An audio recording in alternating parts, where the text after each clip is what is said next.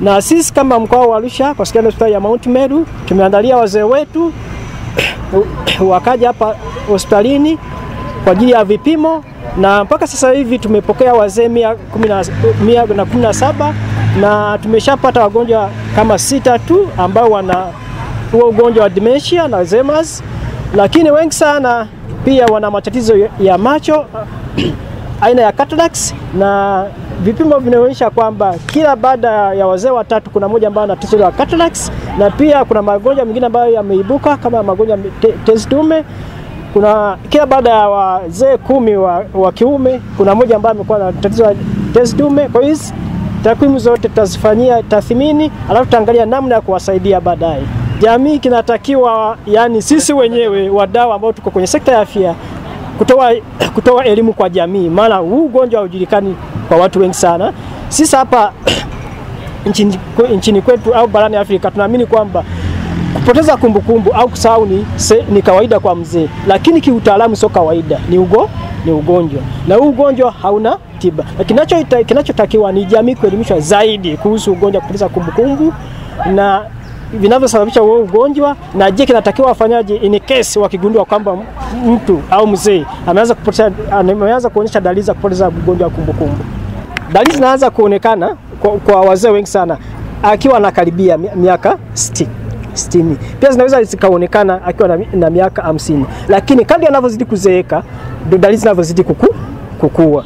Na kama ana ugonjwa wa kisukari, kama sukari aina 2 au type 2 diabetes, ndio chanzo kikubwa cha ugonjwa wa kupoteza kumbukumbu. Takwimu ambazo tunazo ni takwimu ambazo zimekuwa yani ni kutoka kwenye utafiti ambao ulikuwa unafanyika na chuo kikuu cha Newcastle nchini Uingereza. Mara ndio chuo kikuu ambacho kimekuwa kinafanya kazi ya utafiti hapa nchini, na takwimu ambazo wanazo zinaonyesha kwamba hapa nchini kuna wazee 17,500 ambao wana ugonjwa wa kupoteza kumbukumbu.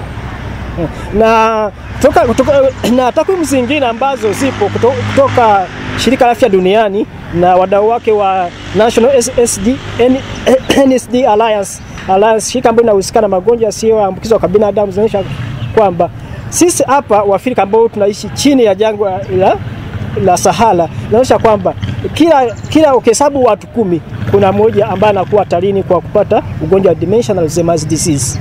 Ndio hiyo. Kutokana na maisha ambayo tunaishi, ambayo yani lishe yetu iko chini sana, utumiaji wa pombe za kienyeji ambazo yani zina chemical concentration kubwa sana, kutokuzingatia kwenda hospitali kupima afya mara kwa mara pia inachangia. Mara wazee wengi sana wanaenda hospitali akishaona kwamba hali imeshakuwa mbaya. Kwa mfano kwenye zoezi ambalo tulianza tangu Jumatatu, tumepokea wazee 45 ambao imekuwa mara ya kwanza kupima sukari, kupima pressure, kupima dalili za ugonjwa wa kiharusi na kuja yani kuchukua vipimo vya afya zao za akili. Tunapenda kuwasaidia wazee waepukane na haya magonjwa ya kuambukiza kama magonjwa ya kisukari, magonjwa ya pressure na magonjwa ya kutokusahau. Sasa kwa tufanye nini ili hayo magonjwa wasiyapate? Tunawashauri wawe na ulaji bora. Na ulaji bora ni ulaji gani? Waepuke kula vyakula bila kuwa na mpangilio wa maisha. Wale vyakula kutokana na mpangilio wa maisha. Watumie vyakula vya kujenga mwili. Sasa tunawashauri wazee watumie ulaji mzuri wa maisha, ulaji bora. Na ulaji bora ni ulaji gani? Anatakiwa ale chakula cha wanga kidogo, ale protein kidogo, ale matunda kidogo, mafuta kidogo, ili kufanya mwili uwe na balance ya kutosha. Kama mzee huyu atakuwa na uzito mkubwa, ni rahisi kupata magonjwa kama magonjwa ya kisukari, magonjwa ya pressure. Sasa tunajaribu kuwaelimisha ili wasipate magonjwa hayo. Na kama atakuwa na magonjwa hayo, ni rahisi kupata stroke, ni rahisi kuwa anapoteza kumbukumbu zake. Sasa jamii inayoishi na hawa wazee inatakiwa iwe na uangalizi mzuri kwa hawa wazee. Kwanza kuwafanyia uchunguzi wa mara kwa mara. Aidha aweze kufanyiwa uchunguzi at least mara moja kila baada ya miezi 3. Achunguzwe kama ana magonjwa ya pressure, magonjwa ya sukari, afanywe uchunguzi wa mara kwa mara, na pia aelekezwe jinsi gani atakafanya mazoezi. Ni mazoezi gani huyu mzee afanye? mzee hawezi kufanya mazoezi sawa sawa na sisi. Lazima aelekezwe ni mazoezi gani ambayo anapaswa yeye ayafanye. Kwa kufanya hivyo tutamsaidia huyu mzee asiingie kwenye haya magonjwa ambayo tunapambana nayo kwa sasa hivi. Nataka niambie jamii kwamba kupoteza kumbukumbu si uzee, ni magonjwa ambayo yanatibika. Na kama huyu mzee atagundulika mapema, ameanza kuwa na hizo dalili za kupoteza kumbukumbu, matibabu yapo na anaweza katibiwa akaendelea vizuri kuishi katika jamii anayokaa. Zoezi litatusaidia sisi wazee kwa sababu ya afya. Kwanza afya yetu, mara kwa mara tunaumwa, unajisikia kuchoka sana. Kwa hiyo hili zoezi naona litatusaidia kwa kujua afya zetu zaidi. Mimi kuhusu kupoteza kumbukumbu, kwa kweli kwa upande wangu mimi bado kabisa sijawahi kulipata, na sitegemee kama linenea kufikiria hivyo. Sijafikiria wala sijawahi kupoteza kumbukumbu hata siku moja. Kupoteza kumbukumbu mara kwa mara, wengine wanasema ni ugonjwa, sio iti ni wazee tu, hata vijana. Utakaa tu upo unamwambia kijana ni hivi, kisha sahau. Yani ile ni kama ni ugonjwa, tuseme huo ni ugonjwa.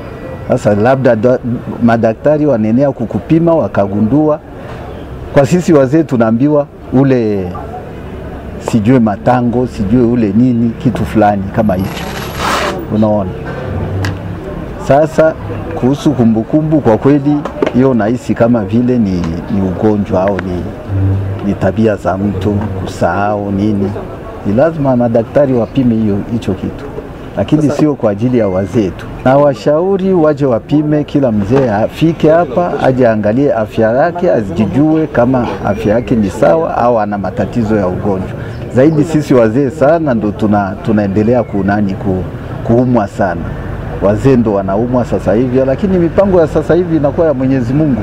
Sasa hivi na vijana wanaumwa kufa tu, wazee ndo hivyo. Hatufikie tena kile kiwango chetu cha miaka 100 na hatufike tena huku. Zaidi sana ukiwa na 60, 70 tayari umeshaondoka. Sababu nahisi labda ni hivi vyakula tunavyokula hivi vya kisasa. Sababu sisi wazee wa zamani tulikuwa tunakula vyakula vyetu kama vile mboga nini, vilikuwa vinatulinda, lakini sasa hivi tumeletewa hayo makuku, machipsi, yanatuumiza. Kwa kweli upimaji utasaidia hasa kwa kujua afya yako na kuweza kujua tiba gani uweze kupatiwa msaada wa tiba. Ndio kitu na washauri wazee wenzangu, ni vizuri pia kucheki afya zao, kwa sababu ni rahisi kuzuia kuliko kuja kuponya baadaye. Kama mimi napima si mahali yote shida, hamna shida. Ile tahadhari ili kama kuna tatizo lolote niweze kukinga mapema. Msaada ni mzuri, na hasa pia mtembelee na vijijini, kwa sababu kule wazee wetu wapate msaada hizi. Huo msaada usikae mjini tu, tembeleni kidogo na nje ya mji. Itakuwa ni afadhali pia, kwa sababu wale sio rahisi kuja huku, na wazee wengi wanateseka sana huko mtaani. Hawezi kujua hata msaada gani wapate. Kwa hiyo ingekuwa jambo jema sana mkitoa na msaada mkasogeza msaada kijijini, wale wazee wa vijiji nao wakapata msaada, ili hata kuweza kupata zile huduma za dawa.